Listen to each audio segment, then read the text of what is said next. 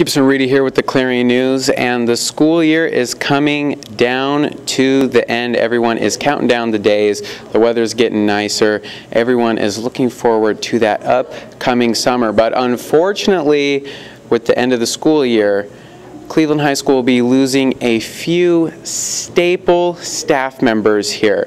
First off, we start with a familiar face we see in the Cleveland High School business office.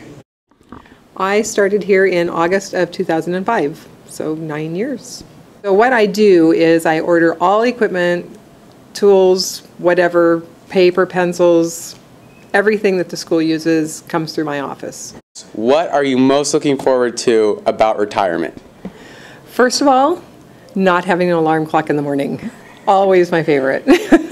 First year I'm going to just kind of see how it goes and maybe take some fun, not educational classes, but fun type classes that both the Park Bureau and PCC both offer. And then I'll see what goes after that. I actually really like seeing the kids. Yeah.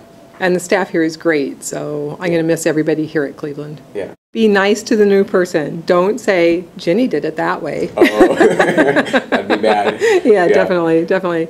So just, continue being the way they are and, just be friendly to the new person that takes my job. Now, English teacher Mr. Miles in the East Wing is not retiring, but has already left this year. He is having surgery and had to leave early. He is also looking at a possible promotion that would change his job next year. Cleveland High School's Math Hall, although not a popular place in the building for students, is home to one of Cleveland's most vibrant, fun, funny, and excitable teachers, math teacher Mr. Ball.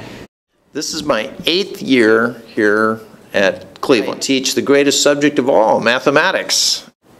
I am retiring from teaching school, not because I don't like teaching kids, but I have to take care of myself better, and I need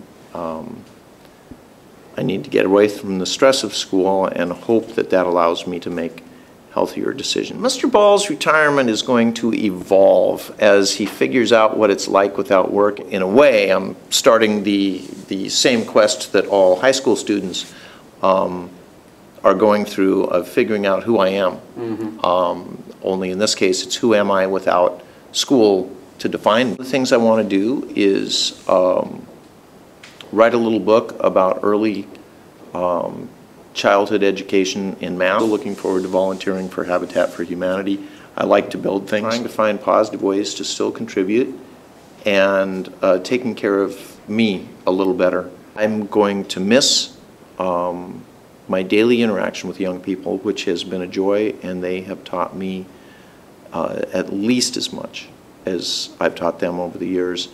And I'm really going to miss that. A short advice almost always takes the form of cliches. Yeah. Because those cliches exist for a reason. Yeah. And the cliche really would be seize the day.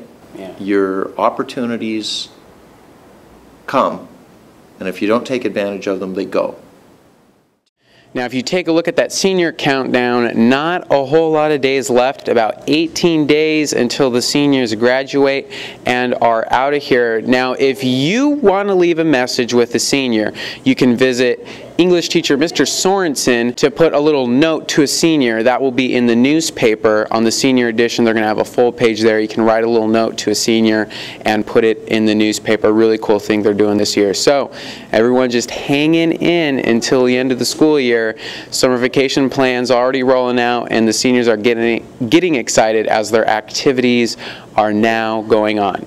As always, this is Gibson Reedy coming at you live from Cleveland High, the Clarion News.